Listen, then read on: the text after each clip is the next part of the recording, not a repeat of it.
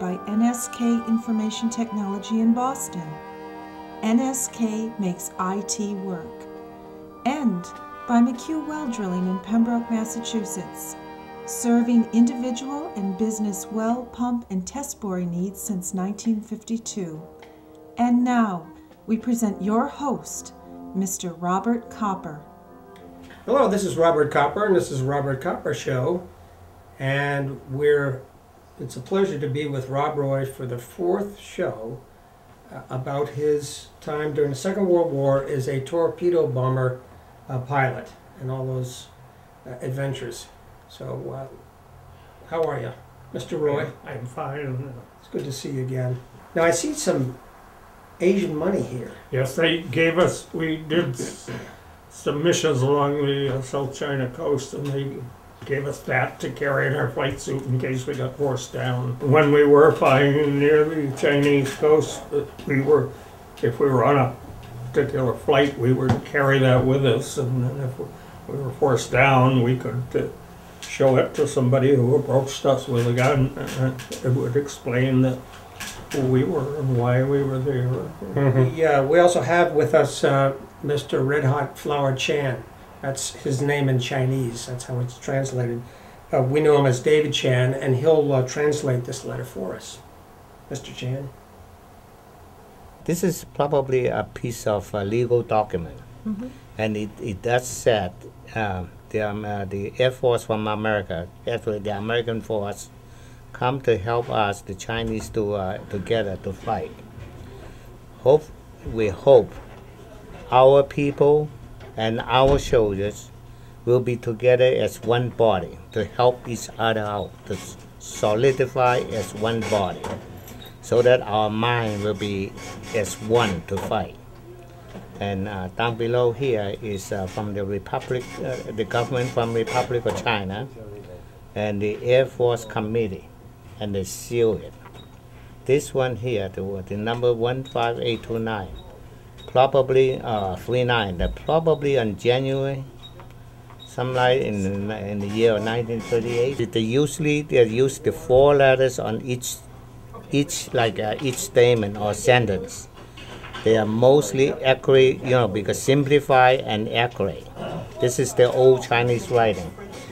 4 Chinese words in one statement, so that this way will be more accurate and simplified. So that's how we write before, from the old school. Yeah, this one is the Air Force from America, the American Air Force. Actually, come to our China to help to fight, to join us to fight. This one is hope. Hope our people and our soldiers will solidify as one body to help each other. And this is from the government of the governor from Republic China. Mostly now the Republic China is Taiwan, okay, not the communist, the mainland China. And this is the from the Air Force Committee. All right, very good. Thank you very much. I hope I translated it right. And thank you, Mr. Chan, for that interesting translation of that letter on silk. Thank you. Now, Rob, I find these photographs fascinating. This one in particular, of all the carriers out there. There's the Big E. And that's the Enterprise. Yep. And there was another photograph in here that I saw, which showed the flak and fire that you guys had to dodge when you were up in the air. That's a piece of a plane we was shot down. The wing, yeah. This chart shows our course, position, and here we are down along the Chinese coast. Now here I see a letter in French. We carried this while we were flying along the French Indochina coast, and this should explain who we are and why we're there. What made you think that the French Indochinese would kill you? Well, we don't know who's in their country, but maybe there's some Japanese people there who would love to kill us. We have with us Molly Abrahamson, who speaks French, to translate this letter, which is written in French, that Roy carried with him during the war when he was over French Indochina. So Molly, maybe you could tell us what this says. Okay, so it says, the carrier of this letter is a pilot gunman of the American Naval Aviation. He will be in your vicinity to attack the forces of Japanese occupation and to help you liberate the odious yoke, or something, referring to the Japanese, that's probably not very nice, occupying you and your country for a long time. If his ignorance of language and morals and customs prevents him to tell you himself, give this letter to a translator and permit him to tell you of our patriotism and our good heart. And that's what I have. Thank you. And this was, again, basically that the pilots carried with them in enemy territories or other territories, even neutral territories, to help explain what they were doing on these people's land. So thanks again. Welcome. We have here a Thanksgiving Day menu from 1944, the Bachelor Officers Mess. We were at Barber's Point Naval Air Station on the island of Oahu, Hawaii.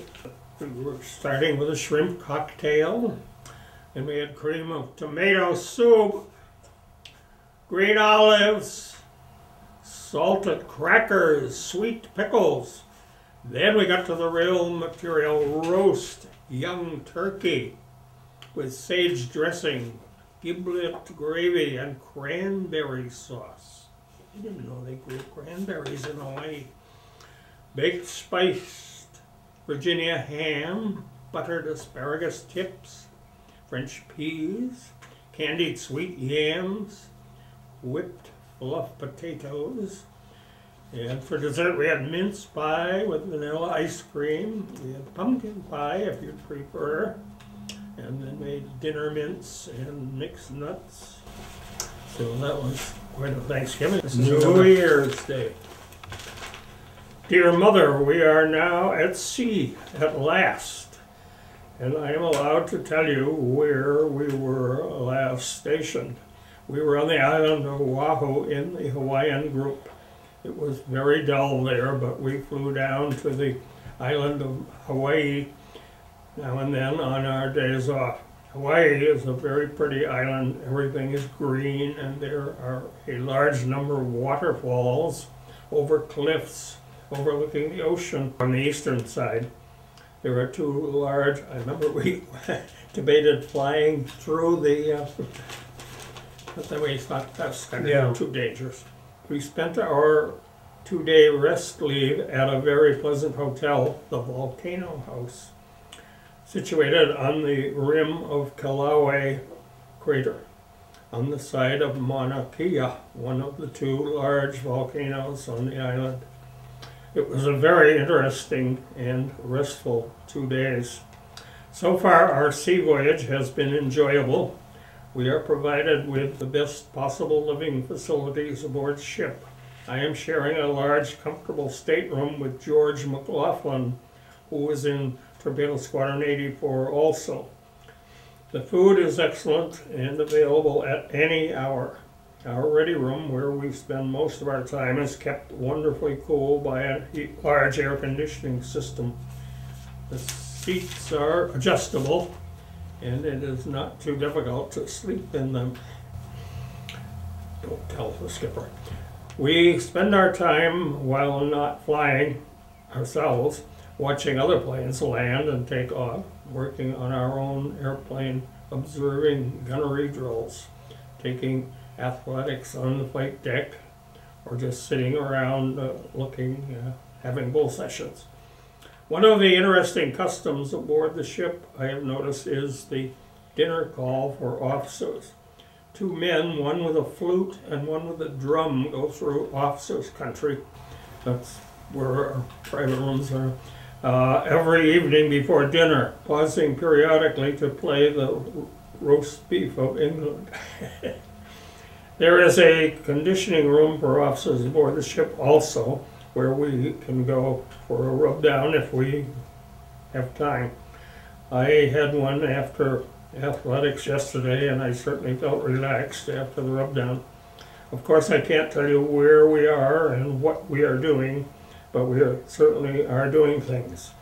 I received 2 letters from you, and one from Papa Kai's, that's my grandfather, dated October 10th or 12th. They had been forwarded to the wrong Rob Roy. Love to all. So you're out at sea now. That's interesting. Yes, we're heading off to war finally.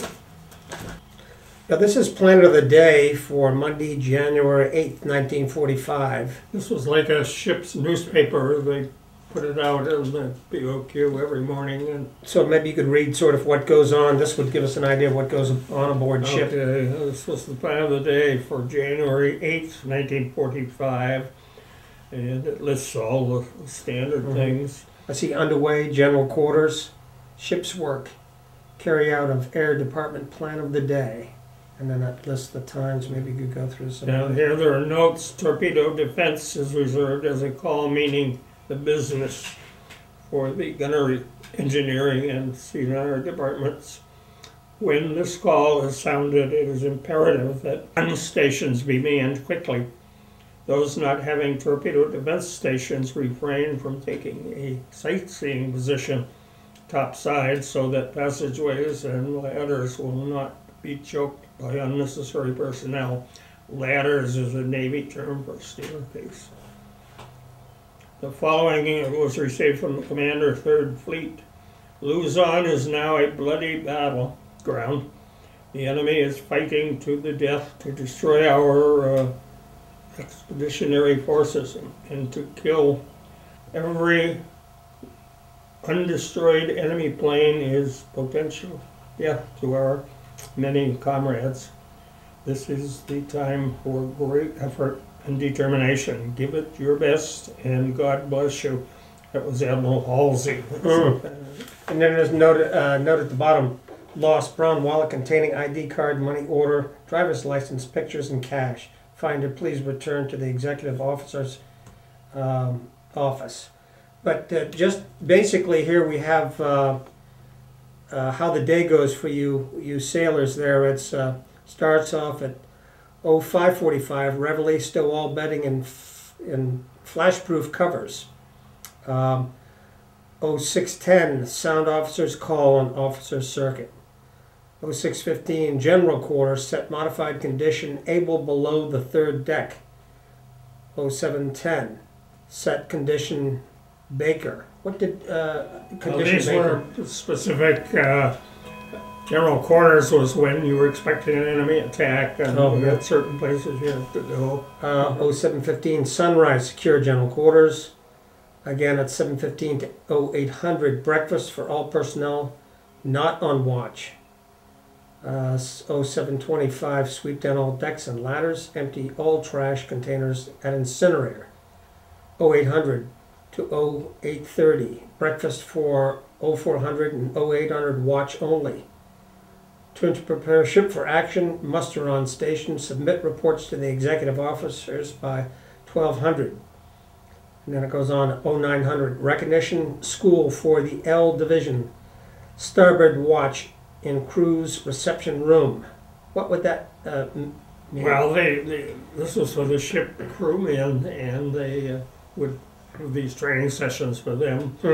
Normally the guy his only job is to sweep down below decks, doesn't get involved. Yeah. I don't know if this was to scare them or make them more useful. But, Croft in charge, Lieutenant Croft, Lieutenant J.G. Croft, in charge about prepare to fuel from tankers, so you're refueling at sea. 1100, dinner for starboard watch. 1200, dinner for port watch. 1300, turn 2, prepare ship for action.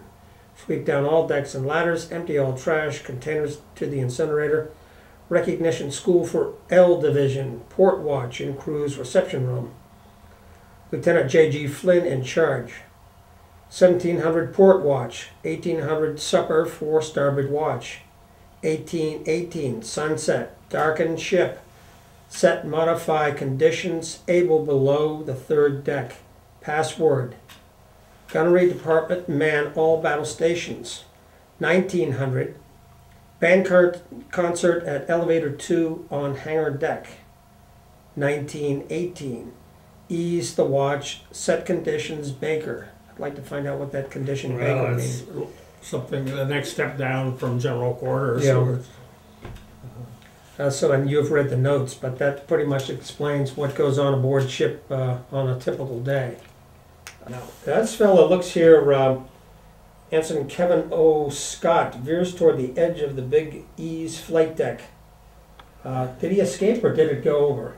I think it went over, but they pulled him out. Oh, A destroyer. We have a lifeguard destroyer follow the carrier when it's doing landings to pick up. Oh, that makes sense, yeah. Yeah. You're on deck, and this is a photograph of a piece of plane landing by, or is that a bomb? This plane has just crashed, and this is some of the parts of it Oh, floating. so that landed pretty Yeah. close. They were trying to ram themselves into the ship, so there were a lot of close calls. Yeah. And here, this picture shows a Carrier that stateside really hit. got hit, meaning they won't have to fight the war anymore. They can go home. Oh, is that what that means? Stateside hit means you're going home because it was hit seriously enough. Okay, now we have a couple of pictures here. Could you tell us about this picture? Is this your This is Squadron? my or your squadron, crew? yes. And we're on the rim of one of the craters on the island of Hawaii. Doing a little sightseeing. Yes. Here's a note. Following received from the Secretary of the Navy. All hands again take hats off to the performance of the Third Fleet. Following message was sent by Admiral Halsey to Vice Admiral McCain and Attack Force 38. Can you read that? Okay, thanks for your message. Fighting shoulder to shoulder with old and trusted comrades is a fine thing. Together we have watched our young and trusted comrades who did the actual fighting, and that too is a fine and inspiring experience. I think all hands except the NIPS, in other words the Japs, can rejoice over the results introduced by this team of old hoops and young squirts and lieutenant commanders.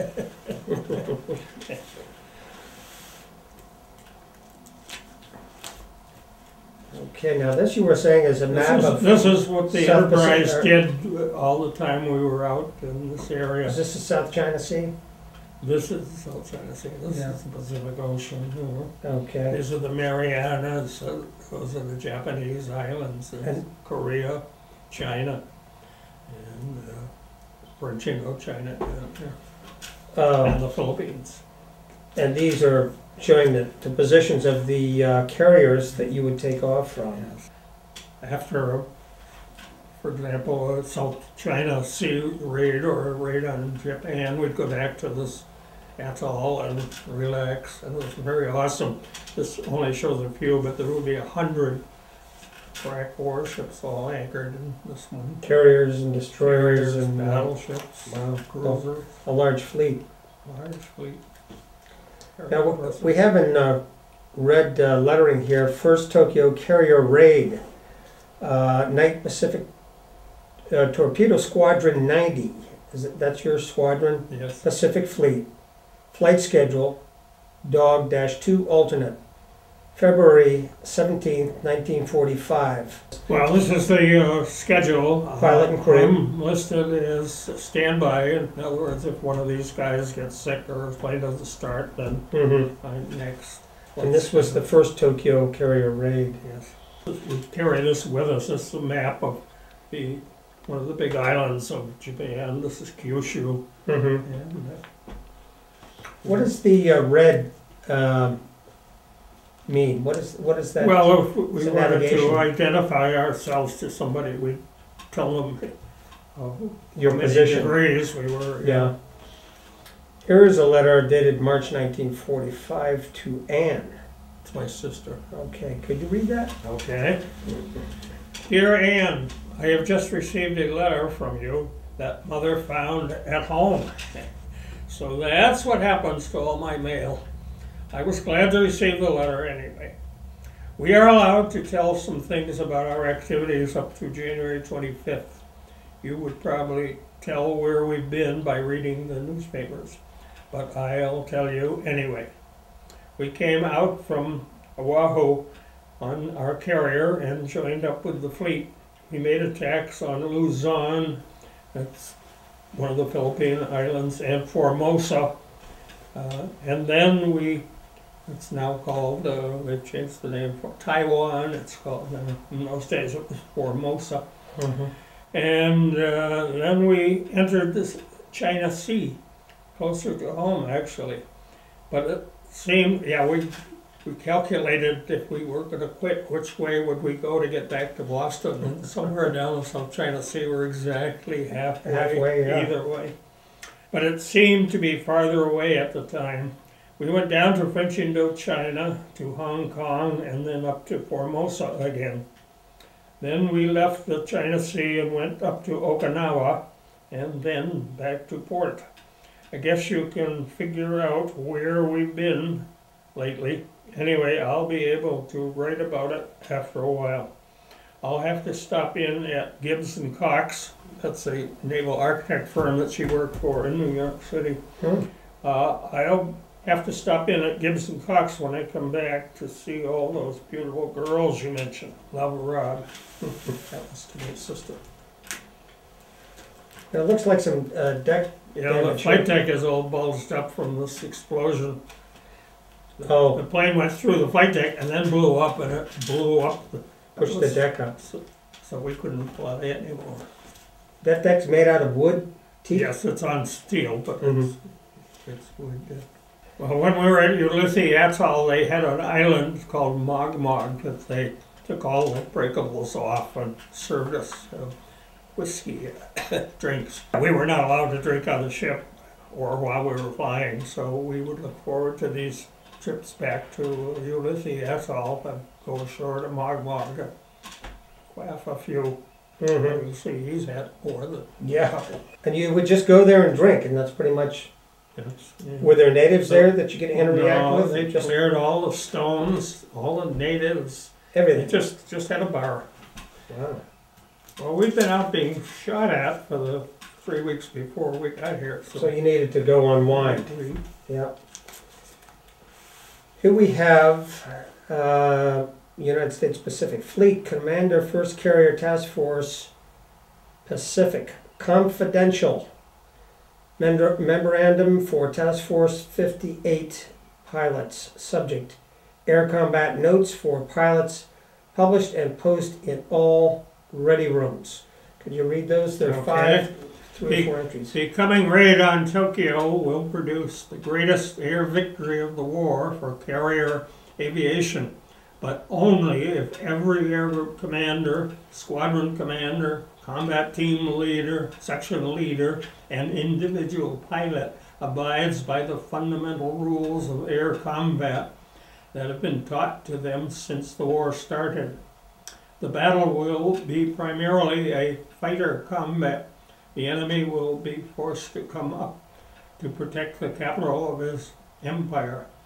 He will be aggressive and eager to display his ability to his people on the ground. In his eagerness and inexperience, he will meet his downfall in great numbers, but only if you keep your heads and apply your teamwork to the utmost. After the fighter sweeps have reduced the fighter strength of the enemy, the torpedo bombers and the dive bomber squadrons will be launched to inflict some permanent damage where it will do the most good. Each bomber strike will be given adequate fighter escort and will be launched behind or under cover of fighter sweeps. Bomber and torpedo pilots will be well briefed and furnished with photographs of their primary targets.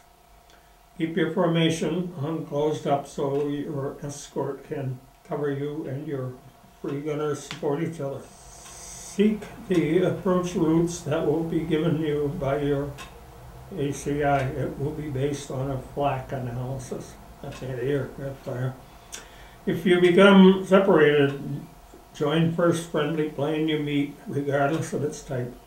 Remember that torpedo bombers and Dive bombers can weave just as fighters can. This prevents enemy fighters from getting a good shot. When you sight your target, go in fast with each plane diving from a slightly different angle than the plane ahead. Recover in the direction of the rendezvous point or retirement course, which should be specified in the briefing. Torpedoes were only used at sea. Were they ever dropped Yes, on land? but we rarely carried torpedoes. We carried bombs, we carried incendiary bombs, we had rockets. Torpedo bombers would carry all sorts of bombs. Yeah, and on a trip like this, we'd have bombs. This is the rest of that letter. It says, rendezvous quickly for mutual support from own guns and VF escort. Put your bombs on the target after carrying it all the way in there. Usually an aggressive diving attack provides more safety than a high pullout, which only breaks the continuity of your dive and makes it difficult, if not impossible, to rejoin your division.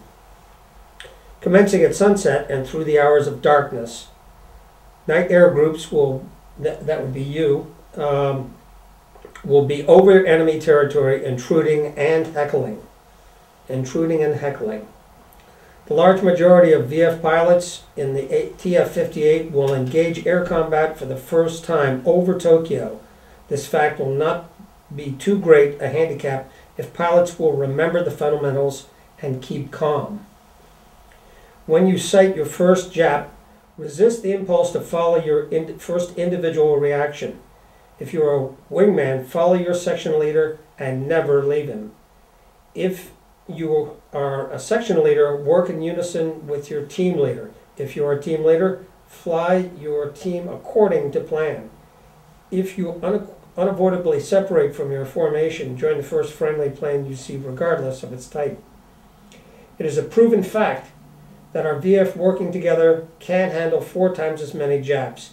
In general, in melee, this is only possible if our fighters stay in the same general airspace.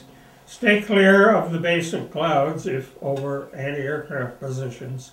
On the other hand, if you get in a tough spot, seek cloud cover and resort to your combat attitude instrument flying to extricate yourself. Join the first friendly plane you see. Try not to get too excited. They're sending this to 19-year-old kids who have never done this before, so they don't know. Remember that your plane is superior to the Japs in every way. He's probably more afraid of you than you are of him. Be aggressive, falling back on your defensive tactics, only if caught at a disadvantage. Remember, defensive tactics require 2 units working together as a team. The weave will get you out of a tight spot if you watch your flying. Remember that the weave need not follow a definite pattern. This is 2 planes going this way. The Japs have been taught that the weave usually progresses along a straight line of advance. If a crowd of Japs pile up behind you and above, wait until they commit themselves to an attack. Then, instead of weaving in 90-degree turns, go around 180 or 360. This will completely throw them off. Conform to the plan of attack as laid down by your squadron commander or sweep leader. Get back to the rendezvous point at the proper time. How would you know when the proper time was if you're out in the middle of a war? I mean, they had laid out a plan before we took off. This is primarily for the day squadrons. We flew at night. We weren't bound by any rules at all. Yeah. How did you fly? How did you, if you mentioned that the day squadrons had more set schedules and rules, whereas flying at night, you didn't. So what did guide you? Well, we had specific, we were, for example, one night over Japan, I was to keep this area with their lights off and keep them from repairing damage. For example, it was done by the day squadrons, and we did it by periodically making a run and firing a rocket or dropping a bomb occasionally And we would do that for 2 or 3 hours until the next guy came to replace us. And we'd do it all night so they couldn't turn on their lights and get their bulldozers out and repair all that. So that was the main thing to do, to keep the lights out so they couldn't function. Did the Japanese have night planes? Yes, but by the time we were out there, I don't think we ever saw a Jap. They took a terrible beating, and we were flying with no lights on. Yeah. They were flying with no lights on, so That's just amazing. I mean, did mid-air collisions occur? Occasionally. Not with our own guys, because we know what time this guy was leaving this point and what time he was due to come and relieve us. And we'd be the hell out of his way by the time he was there. Actually, it was the landing on the ship that was scarier than the Japanese. Yeah. Again, that was done at night with no lights. The success of the air combat over Tokyo is assured if you remember the fundamental outline above. You must remember them if you want to fly again. Never let the section break down. Keep 160 knots IAS, that's indicated airspeed. Yeah. Pull out of bombing and strafing runs at 1,000 feet.